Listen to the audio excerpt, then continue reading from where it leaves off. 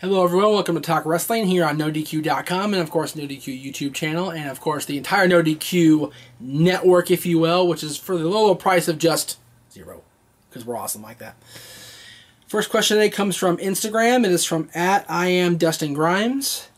WWE has signed a lot of Ring of Honor guys within the past year or so. Who else is left for WWE to sign? Personally, I like Kyle O'Reilly or Adam Page. I like O'Reilly too. I really do. I think he's a great talent. So is his partner Bobby Fish. I don't see Bobby Fish really working with WWE though. He's got kind of a weird look to him, I guess is the best way I can say it. But he's an awesome wrestler, so they could always do wonders with his look too. You never know. Adam Page is also a great worker. I just don't know if his character in Ring of Honor is interesting. He's kind of like a BJ Whitmer's like main understudy, I guess is the best way I can put it. But I think if he's given the right thing to work with at WWE as far as the right character, he'd be awesome doing anything because he's an awesome wrestler. Another guy who's good is Adam Cole. He's unbelievable how good Adam Cole is. I can't say enough about how good he is. Former Ring of Honor champion, former PWG champion, the longest reigning PWG champion in history, actually. He held the title for like 500-something days, I think, is what I remember reading. I haven't been to PWG in years, so I don't know for sure. He's good. Both guys in the Kingdom are good.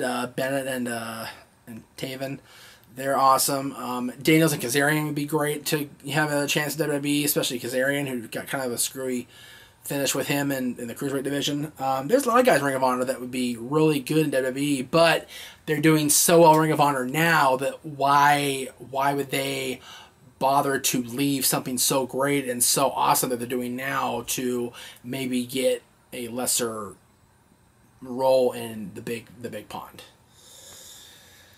Another one on Instagram, @Liam_Buckland. Hey, Jeff, when do you think Finn Balor will make his Raw or SmackDown debut, and who do you think he should feud with? Followed you for years in the UK. Well, thank you from the UK. I love hearing from people from all over the world. The UK is one of my favorites. I still want to go there at some point, so if you ever see a free flight to the United Kingdom out there, let me know. I'll go visit. I'll take Talk Wrestling back there. I'll bring my camera with me. What the hell? As far as Finn Balor making his main roster debut, they want to, as I mentioned with Samoa Joe on the last show, or the recent show, they want to keep him in NXT as long as possible to make sure he develops the right way and make sure he gets over the right way with the right crowd behind him, either as a good guy or a bad guy. And then when he's ultimately ready, they can just pull the trigger and turn him loose on the main roster and have him be a great Intercontinental U.S. champion. I don't think he'll ever be the World Heavyweight champion. I'm going to be honest, because he's not a big time WWE heavyweight guy like Cena, like Rollins, like Orton, like Owens might be. But Finn Balor has a great potential to be a awesome WWE superstar in due time, but he's doing awesome things as NXT champion right now, so let's let that lie. Alright, this one's from Instagram, @Mark_Bucks. Hi Jeff, great show. Imagine you were a WWE story writer and Vince asked you to plan the main event for Survivor Series. He wants to be as big as Undertaker versus Brock Lesnar at SummerSlam. What would you book? Keep up the great work. Thank you.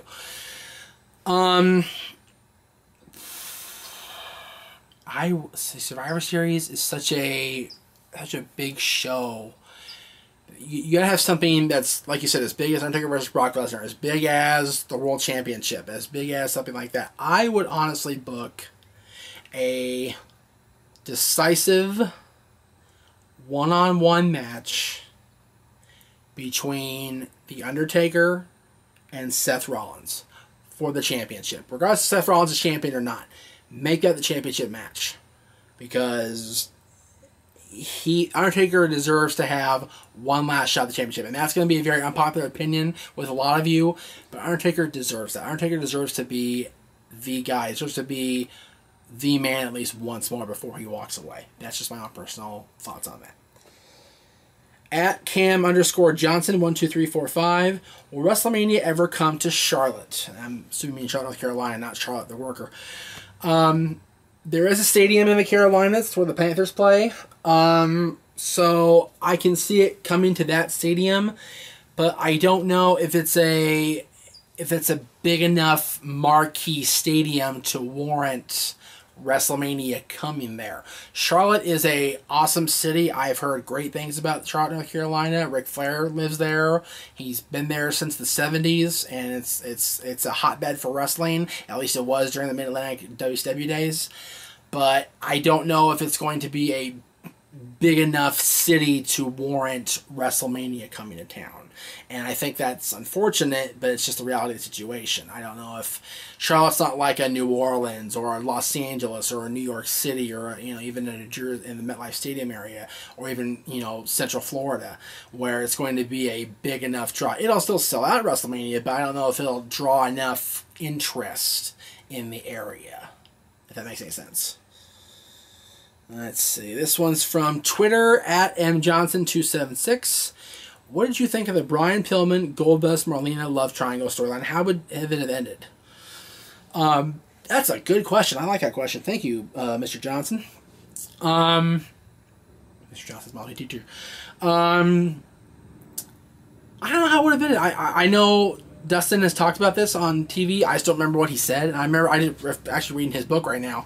I don't know where it would have gone ultimately. I know that they were going toward him and Terry breaking up anyway because they were breaking up in real life. So it only made sense for them to be apart in storyline. Maybe Brian would have ultimately won Terry over and, you know, garnered her love in that way, which would have been weird. But we'll never know because Brian passed away. And it was very unfortunate that it happened. But it was a great storyline. I thought it was very provocative for its time. I mean, even in '97, they were still building toward more adult stuff. They already had the Pillman gun incident the year before, but that story was really titillating. It was really like, whoa, they just went there. Holy shit, that was pretty crazy. Let's see here. This is from at SSJ4 Vigenta 1986. How well do you think the Vaudevillains gimmick will translate on the main roster? I don't. I think it's a awesome gimmick. I love the Vaudevillains. I love Gotch. I've followed Gotch for years. He was to work at the same company I worked with for Epic War. And I like Aiden English. And I like Blue Pants being with them for SummerSlam. Or for Brooklyn. That was great. But I don't think the gimmick itself would translate very well to the main roster. It's not. It's very gimmicky. Like, even too gimmicky, I think, for the main roster. And that's going to be very unpopular for me to say. And it's going to be very like, oh, he's just being a typical WWE fan. Doesn't understand. I do understand. I get it. I get that they're popular. I like them. I like them a lot. But I don't see that particular gimmick really translating well to the main WWE roster, at least at this time. It's not as cartoonish as the Vaudevillains gimmick. If they wrestle just as themselves and don't have too much of the you know, the vaudeville stuff, fine. But if they do the overly vaudevillain gimmick, then it's gonna fall flat. This is from at Caitlin James. Who are your favorite WWF, WCW, and ECW champions from 1994 to 2000? Okay. My favorite WWF champion in that 6-year period was Stone Cold Steve Austin. My favorite WCW champion in that 6-year period was Hollywood Hogan. My favorite ECW champion during that period was the franchise Shane Douglas. There you go. This is from let's see, D.A. Harris here. D.A. Harris here, okay, I guess that's how you say it. Would you like to see Kevin Owens feud with Daniel Bryan when he comes back? Yes, I would. I'd like to see Daniel Bryan feud with Kevin Owens. That'd be an awesome feud. I think both those guys have a lot of Ring of Honor experience. They have a lot of experience out here in California with PWG. They have a lot of a solid independent following where they could both really capture the imagination of the nation, if you will, and really tell a great story and really do something with it. Will it happen? I don't know. If they keep Bryan a good guy and they keep Owens being a solid, nasty, just like malicious bad guy, then yeah, that'd be an awesome story to tell. And you could tell a story of them having interactions in the past if they really wanted to. They've done them in the past. So that'd be awesome. That'd be cool. This is from @coldblood926.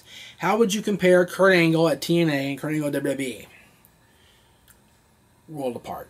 Worlds apart. Kurt Angle in TNA or WWE was the best wrestler that the company ever had.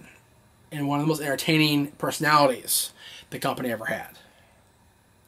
But he was never the guy. He was champion, but it was always just a little bit below Austin, a little bit below Rock, a little below Triple H. He wasn't quite the guy. Kurt Angle TNA, the man. Injured as he was, beat up as he was, you know, oftentimes controversial as he was the man in TNA. He was the top guy. He was the multi-time world champion. He was at the forefront of every major storyline at one point or another for years and years. And TNA and Dixie and Jarrett let him shine in a way that WWE let him shine and let him be an awesome wrestler and a great personality. He was never showcased as the top draw in the company, and TNA let him be that. So, worlds apart. Worlds apart between the two. Let's see here.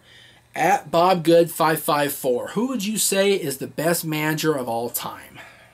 Jeff Meacham. I feel I was a good manager, but that's not the public opinion for sure, because I'm not very liked in the indie scene. Bobby Heenan was my favorite for a number of years. He's still my personal favorite manager that I ever watched as a kid, even growing up and even looking back on TV now. But I honestly have to say the best manager of all time now, and this is my show, so it's my opinion, has to be Paul Heyman. He's done it all. He's managed world champions. His guy ended the streak. It's as simple as that. He managed the guy that ended the streak. And he managed that guy to a world championship, and then his successor, and then his successor to the world championship. You can't go any better than that. Thank you all for watching this week. We will see you guys next time with more.